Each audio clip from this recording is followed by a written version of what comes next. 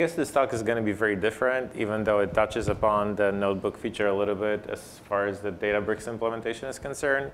I guess this is more of an overview of what Nitro is planning around smart documents, and the notebook application is more incidental, but it's definitely an important showcase of why notebooks are important.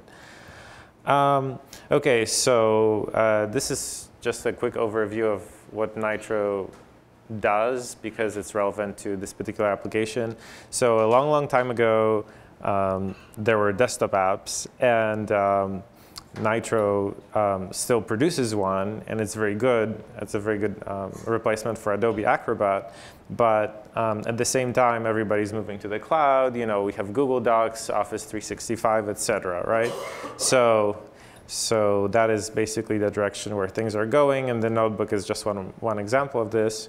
So Nitro switched over to the reactive platform by TypeSafe, so it's all Scala aka Play, and now we have document processing on the cloud. So the benefit of that is that instead of just having the users isolated with their data silos, with their individual documents on the individual machines, we have the ability to finally mine this data and generate solutions that help the users. But to be able to do that, to have any machine learning applied to documents, we had to get the data first, right? So this movement to the cloud was really critical to this direction in which Nitro is going right now. So currently you have document sharing, e-signing, collaboration, approval, so essentially graphs of documents that move between different stakeholders at the company. And this is all cool. OK, so where was I? So the cloud may be cool, right, for sharing PDFs and having a graph of people that need to approve some contract or whatever. But essentially, this is purely a standard engineering problem, right? How do you scale the cloud?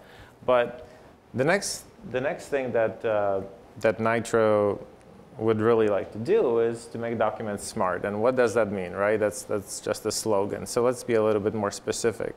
So let's say you get a non-disclosure agreement.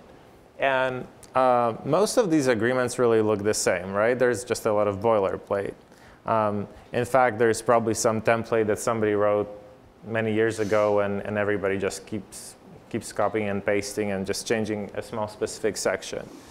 But eventually, you probably get to a section of the NDA where you have specifics, right? So except as specifically authorized herein, and you may have some details as to what that actually means. So, and if you get a lot of these documents every day, and each one of them is several pages, then you would rather focus your attention on what is specific as opposed to the boilerplate.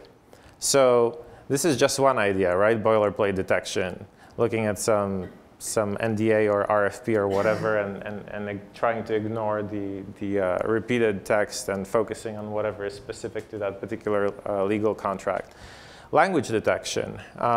You may wish to sort documents or place them in different folders depending on what language they're in.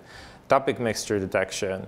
Some documents may be about business and pleasure, and you want to understand what the mixtures are. Document category classification, right? Is it an RFP or an NDA? Named entity recognition, so knowing that this is a proper name, for example. Document graph analysis, so understanding who sends this document to whom and who approves it might help recommend particular actions to the user. Related document recommendations, there might be other documents floating around in your organization, and if you are actually privy to accessing a particular document, but you may not be aware that it exists, the system should be able to recommend that to you. Sentiment analysis, right? If you have a very long document, you should understand whether a person is approving, disapproving, positive or negative about this particular document. Question answering, so I'm sure most of you have seen how Watson operates. So this is essentially this principle. And to be fair, any natural language processing algorithm, and for that matter, any machine learning algorithm and any probabilistic algorithm has an error rate around it, right? So it may misclassify, it may assign some element to the wrong cluster. So clearly, it's not a solution that you should be basing your legal decisions on, for example. That said, it's still extremely useful because it can be simply a tool to help the reader, to guide the reader, right? So at the end of the day, you may have the overriding decision-making power, right, as to whether you're signing this contract or not. It's your decision not to read certain sections of the document or read them, but if the overall application allows you to focus your attention on particular pieces of information because it believes that they're more important, well, that could potentially save you time and focus you more. I mean, even if you read a whole document that's 40 pages, you may actually miss the relevant sections because you spend so much of your mental energy reading the boilerplate. So it's still good to have some help from NLP, for example. So the thing is, if you're a cloud platform and if you are getting millions of documents from different people, eventually you'll get into problems, right? Because you're not just a data scientist working with R or Python, on a single node. So eventually you'll probably have to start using Spark or Hadoop, or in the olden days it was MPI. So big data is actually not that new, but whatever the technology is, you may wish to distribute your computation. And not just in an embarrassingly parallel way where each node is processing something different, but you may need to do aggregations, which is where the whole idea of MapReduce comes in. And Spark is just a fancy new way of doing MapReduce in memory, but the computational model is essentially the same. So should we proceed with Hadoop and the Java MapReduce API? Well, how many of you have actually played with Hadoop? Cool. So you probably know the word count example where you extend mapper int writable and so on, and basically write all this ceremony just to get the job started, right? That's not necessarily a Java problem because there were nicer APIs for Hadoop like cascading to deal with this, but nevertheless, this is just so much boilerplate. Should you actually go a little bit higher if you're focused on machine learning and use Apache Mahout? Well, first of all, it runs on Hadoop. So it's unfortunately pretty slow because Hadoop is great for batch jobs, but unfortunately, if you have an iterative algorithm like logistic regression, which takes 100 iterations to converge, each of these jobs will basically require you to read from disk, stream the data through the JVM, and then write to disk again. And then for the next iteration, you're doing the same old thing. So Hadoop was never really meant for iterative computations. And by the way, the Mahout API is pretty crappy. Now they have a nice Scala DSL, which is pretty cool. They have a linear algebra DSL, for example, in Scala. And they're actually moving to Spark, but originally it was difficult to use, and first of all, it was very slow.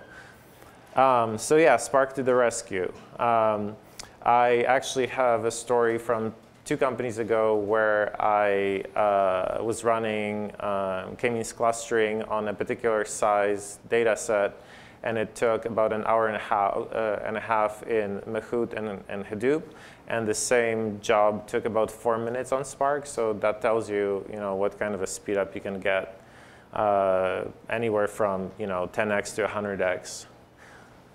But first of all, from a developer point of view, no ceremony, right? No int writables and MapReduce base extensions and whatnot, right? You just say, OK, it's just a Scala collection. Essentially, I flat map over it and then reduce by key, and that's it. So reduce by key is actually the main distinction between Scala collections and Spark, because This is essentially a key-value operation, just like you would expect on Hadoop, for example. But look at how concise this code is. It could be operating on petabytes of data, and you really don't have to think about it. Well, you do if you're implementing a very complex algorithm, because you have to know what's local, what's not local, right? Whether you're doing partitioning properly, something that was also a concern on Hadoop. But at least from a programming point of view, you don't have to think so much about the ceremony. And to be fair to Java 8, the Spark API for Java 8 is still 1,000,000 times better than the Java MapReduce API in Hadoop. And even if you were on Java 7 and you didn't have lambdas, it would still be way more concise than Hadoop. And as I mentioned, the runtime for many algorithms is up to 100x faster for iterative algorithms. That may not be the case for something that's not iterative, like naive Bayes, but for something like logistic regression, where you actually have iterative calculations, it makes a huge difference. But the thing that really is phenomenal about Spark is the fact that it's a whole ecosystem. So let's assume you're in Hadoop land, right? And you write your Java MapReduce application. Then you realize, OK, I want to do relational processing, so I want to cut out some boilerplate, and I'm going to use Hive. Then the next problem is graph processing. OK, I'm going to use GraphX. Then your next problem may be real-time processing, so you're going to go with Storm. And the problem is, first of all, there are 10 different APIs for 10 different problems. But the second problem is you're also not doing data sharing. Your only data sharing is through HDFS. With Spark, you can pre-compute some batch job using Spark, save that data in the cache in memory, and say, OK, now I'm streaming data, and I'm, let's say, doing predictions based on the model that was trained in batch. And you can basically seamlessly switch between a batch application and a streaming application, and it's all in memory, and you don't have to figure out, oh, am I going to export the model using PMML from the batch job and then do scoring, using Storm. It's all very straightforward. Also, MLlib seems much more complete relative to Mahout in terms of the algorithm coverage, and it's definitely better suited because of the performance benefit for iterative algorithms.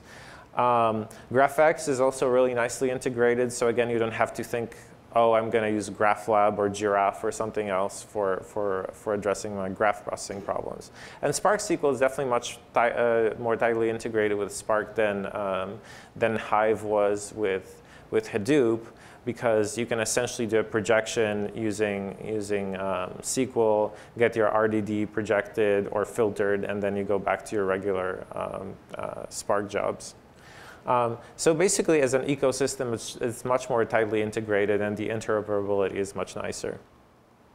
OK, so the classic example of a MapReduce job on Hadoop is a word count, but that's kind of boring. So let's do something a little bit more interesting. So let's say we're looking at millions of PDFs, and we want to figure out which fonts are the most popular. That's actually a serious business problem, because if you have thousands of fonts and many of these fonts are proprietary, you have to license them. So if some font occurs, 0.0001% of the time, and some other font occurs 99% of the time, you really want to know which fonts you should license and which fonts you might be willing to substitute. Because they're just not very popular, and you know that they're close matches. So there are actual business problems that are a little bit like the word count, but they're a little bit more complex. Because, for example, you have to parse the PDF document, which is a non-trivial problem. So let's go through all the PDFs, keep account of the characters rendered in each font in each PDF, then aggregate the font counts across all documents and sort by frequency. So, right, I already mentioned the business value. So I have both the slides from the Databricks Cloud, and I actually have the Databricks Cloud running. So let's try looking at it here. So it's very similar to the Scala notebook. So I'm not really going to go through through all of that here, and I'm probably not the best person, that I leave it to the Databricks folks, and there's some really good presentations on YouTube where they showcase their product. But I just wanted to show you how straightforward that is, and it's very much in the same vein as the Scala notebook. So you do your imports here, define some functions to actually process the PDFs, because you have to extract the metadata from the PDF. So here I'm using Apache PDF box. By the way, for those of you interested in PDFs, you should not use Apache Tika, which is a wrapper, because Tika provides a generalization over PDFs, HTML, and many other formats, but it provides a much more restricted API for PDFs. So if you want to figure out what fonts you're using, for example, Tika doesn't provide that, whereas PDF box does. And Tika just wraps PDF box, so you definitely want to use PDF box if you want to get access to all the metadata. Now, Spark actually has one cool thing, which is if you have legacy Hadoop input formats, you can basically reuse them for Spark. So that's one way to basically integrate all your previous parsers. And in fact, I wrote this PDF parsed box writable, which is just like the long writable and int writable in Hadoop and so on. And then there's the PDF box input format, which is just like the text input format on Hadoop, essentially. And in the case of this application, it just emits case classes. So once you get to your RDD, which is the resilient distributed data set, which is the abstraction on Spark that essentially is the Spark equivalent of a Scala collection, you just get case classes of these documents. So it's very high level at that point. So you have to get your PDF stripper. That's an Apache PDF box API. You normalize the font names because some of them are just a little bit mangled. So essentially, like with any data science problem, you have a lot of data wrangling. But then again, if you think about not just data science, but engineering, in many cases, you have to do data wrangling too, like parsing log files or something, right? So there's a little bit of that ceremony there. And then you finally get font stats. So you get the characters for the article. You can use your nice Scala way of doing things. And I don't think I really want to go through all the code because you might not be interested in the details of PDF parsing. But you basically emit these page stats for each PD document, which is the PDF box representation of the PDF.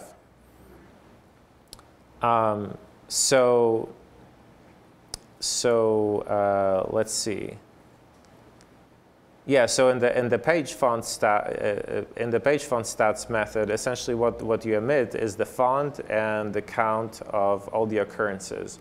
Because the way PDFs are encoded is you have the text position where a word starts, and you have the font which is annotated for that text position, and you don't have any more annotations till the end of the word. And once you move to the next word, you again are told whether it's italic or bold and which font it is in. So you basically have to group these text positions by font, and that's just like group by on a Scala collection. And once you emit that, you essentially just do summation, right? And you do that for every document. So that's the embarrassingly parallel part, because you do it separately for each document. So you can just do a map on the cluster, right? There's no communication between the nodes for this operation, because that can be done separately for each document, so it can be parallelized. But eventually, you have to actually do the aggregations across your collection of all of your PDFs. And this is where the reduce phase comes in both the Hadoop and the Spark case. So I'm going to get to that in a second. One thing to note is we definitely want to cache this original data loading. The moment the data leaves HDFS or S3 in the case of Amazon, you basically want to cache this data set if you have enough memory, because that's where the Spark benefit comes in, right? You can do multiple queries against the same cache data, and they'll be much faster. So basically, I just have this wrapper. It's not particularly interesting. There's my font, the count of characters for the document, and the percentage of total when I'm doing the final aggregation across all documents. And the main Spark job basically folds over all of these documents. So there is a map for each of the document that shows the font name and the count for that particular document. So you have to do a fold over the entire cluster, right, over all of your partial computations from each node. But that's the beauty of Spark, right? It takes care of that for you, and you really don't have to think of in low-level terms. It just looks exactly like a Scala collection. And then you can do a sort. The good thing is that because we did these partial aggregations, we are actually not doing a sort on an enormous data set anymore, because there's a limited number of fonts. So this sort is actually on a small data set at this point. Doing a global sort on both Hadoop and Spark is extremely expensive, right? Because you have a lot of communication to sort the data across the nodes. But this data set that's emitted is actually very small at this point. So it's really cheap to do. And since you actually have the total number of characters and the total number of characters on a per font basis, you can actually calculate the percentages of the total characters across all documents. And since this is a notebook type interface, you basically have Spark emitting results, or basically the Spark REPL, which is just an enriched version of the Scala REPL. And OK, so we're getting to the benefits of the notebook interface here. So once we get this aggregation, actually when you call, let's see, when you do this fold, it no longer is an RDD. It just becomes a Scala collection. And so I need to parallelize it, convert it to an RDD again, because in the Databricks world, basically you want to register this temporary SQL table that allows you to query the data. And so this is a very small data set at this point after the aggregation. So you can call parallelize, and it just converts it to an RDD. And Databricks provides a way of querying your temp table just using regular SQL, because it's essentially Spark SQL. So it can show you these percentages and counts and font names, because that's essentially what you got after this aggregation. And you can view the bar charts or whatever you want, right? There's quite a few there's quite a few graphs that you could do. So this is just an overview of how easy it would be to use Spark. I assume you could probably plug in Spark in a straightforward manner to the Scala notebook itself. And there is a project called Spark Notebook, right, which works like that as well. But what's the benefit of all of this, right? So many data scientists feel like, okay, I just want to run my Python scripts in Spider IDE or whatever, or PyCharm for that matter, if they're more engineering oriented. And engineers definitely feel like, oh, this is not great because I don't have the IntelliJ level of static analysis, and I'm not really under proper version control. It's not Git. So what's the benefit of this? Well, there's this whole trend of reproducible research right now in data science, and you really want to be able to, for other people to go in and very quickly figure out what's going on, to have not just the code, but the pre-computed results of the analysis. And again, it's not a new thing because Mathematica had it in the 90s, but it's becoming more and more popular because data scientists are no longer really sitting in ivory towers, right? They're becoming a much more vital part of the enterprise, and they want to communicate these results to business people, right? And things like MicroStrategy or Pentaho, all of these BI dashboards don't really give you machine learning capabilities. So what's a nice compromise between your code sitting in GitHub and you working in an IDE on the one hand and say a BI tool, right? While still retaining this flexibility of actually having proper statistical and machine learning algorithms at your disposal. Well, it's a notebook, and I think Mathematica got it right in the 90s, and with IPython Notebook and the Scala notebook and the Databricks Cloud, it's just becoming very popular because it really has the power of communicating the results that the data scientists produce to a wider audience. And basically, most of these notebooks have a feature where you can actually embed Markdown and you can embed LaTeX and images. So it's really kind of a multimedia setting, right? Because depending on your problem, you may use different languages, right? So whether it's SQL or Markdown or whatever, it should all be sort of seamlessly integrated. And I really don't think that I'm the right person to talk about the Databricks Cloud in detail because they're experts who actually built the platform.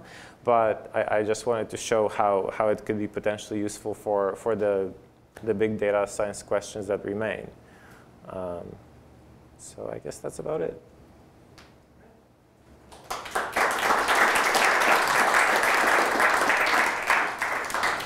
just wanted to follow up and say that so the Databricks Cloud itself was demoed at Spark Summit last year. Ali Gotsi is the project lead, and he basically agreed to give a talk at Scala about the Databricks Cloud architecture itself in one of the future meetups pretty soon, right? So basically, they're actually improving the whole product line, and they want to share it with us. They just didn't have the time to join us for this meetup, but Ali is a great guy, so he will come and share the roadmap, and they're actually integrating all kinds of features. So this will change, in the future very, very, very quickly. Yeah, one thing that I definitely found nice in the Databricks Cloud is the ability to embed HTML directly. So for example, and I know that probably some people are going to say, okay, what about cross-site scripting or whatever? But if this is an internal research tool and this is not a outward-facing website, but it's a way to communicate stuff internally, I think it's actually very powerful because what if the Databricks Cloud doesn't have some crazy D3.js visualization that you want and you want it now, right? Maybe there should be an option to disable it, but I think it's actually very cool in my opinion because you can just integrate your new JavaScript library right away, and to embed any other features you really want. So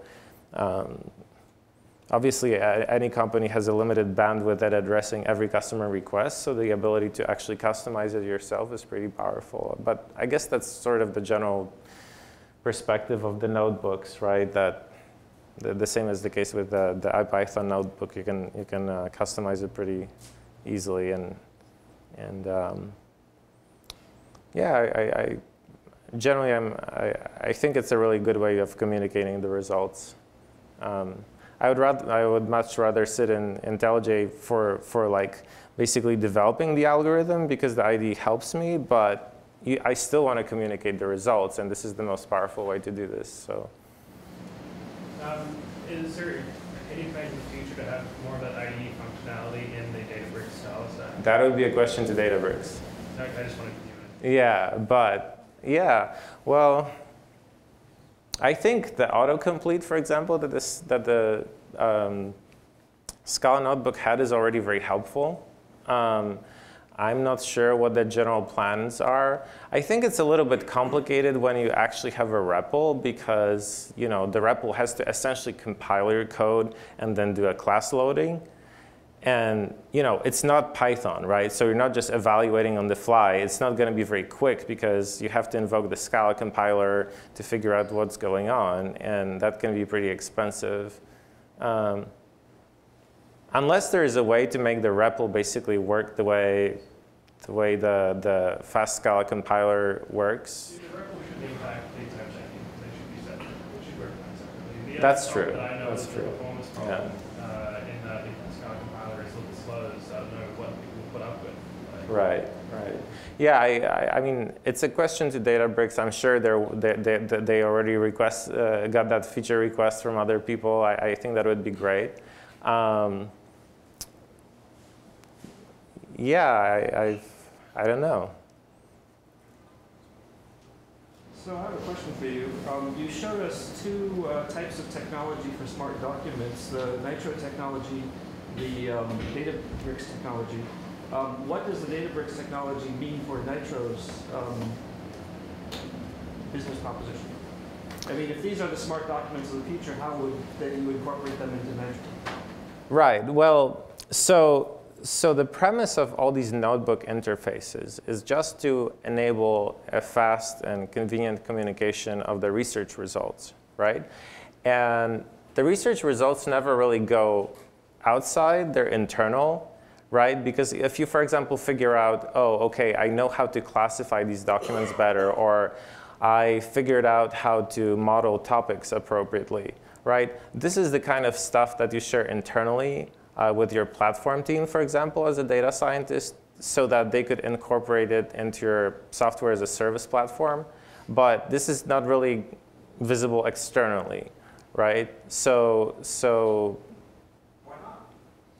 well, it could be if you're basically willing to share your intellectual property with everybody else. That's different from open sourcing your code base, I think, because that's where the secret sauce is. Like, if you have tens of millions of documents, it's not necessarily the value is not necessarily in your source code, which you could open source, but with the fact that nobody has access to that many documents, so you could actually learn. So you can actually let your machine learning algorithm learn more about how documents operate. And of course, you know, just being able to ask the right questions, featurizing your data appropriately. So this is the kind of stuff that is usually part of any company's IP, I would assume. And so that's why it's more internally facing, right? I can actually add to this. So actually, I think we can learn a lot from Scala Notebook and Databricks Cloud, because some of the products we think about this reactive. So we're reactive, and this is our t-shirt that actually reflects initially the type size tag, but it also reflects the nature of the documents themselves.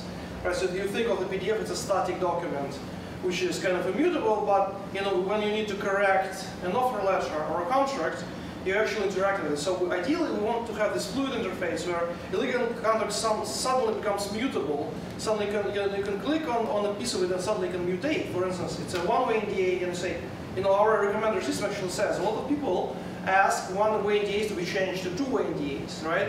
And it will actually offer this option to you, and you actually should, see a drop-down menu. You should update it on the fly, so it will be a reactive document. So the JavaScript is unwieldy. Right, so let's say I'm a Scala developer. I want to prototype how it works in the UI, and kind of being full stack overflow developer, right? I need to do that, and we want to have an ability, right? To this fluid UI should be reactive. We just want to learn from Scala Notebook, right? It uses a lot of tricks. It has a lot of experience actually doing exactly. You have cells. You can easily see how you break a document into this kind of cells. So we definitely want to learn from this, right? And this technology inspires what we want to do in the UI. We probably want to do it in Scala.js. We want to stay in the Scala scope. But the behaviors are certainly the kind of, the behaviors are what we want to use. So I would say it goes a lot, it's like it's decoding yourself, right? Like if we have this dynamic environment for our documents internally, and we might as well learn how to do this. Right, so if you distinguish the findings from the data science effort, which are probably the company's IP, from the inspiration that we can get from these interfaces, then yeah, that totally makes sense. Any other questions? Just a more of a general question, not a technical one. I mean, what in terms of the type of customer, your customer, I mean, who the company who would want to go analyze to the detail of different fonts or whatever within that document? Who wants all that? For what? Well, so going back to the font example, we want that, right? Because we're licensing fonts from other people. So if somebody, if you use one particular font, 1 in a million documents, you may not be willing to actually license it because it's a waste of time and money, right? And you may be willing to substitute it. But if some font is very popular, then you have to be as true to the original as possible. So in that case, it would make perfect sense. So that's internal business optimization. With regard to things like you know, finding boilerplate in documents, you know, I have to read so many contracts, right? And I don't even know where to start because, like, the classic example of the Apple license agreement, right? Everybody clicks agree because they don't have time to read this stuff. But if and again, you know, this is not a replacement for human intelligence because every natural language processing algorithm has an error rate attached to it, so it will never classify, you know, with 100. It will never have 100% recall and precision.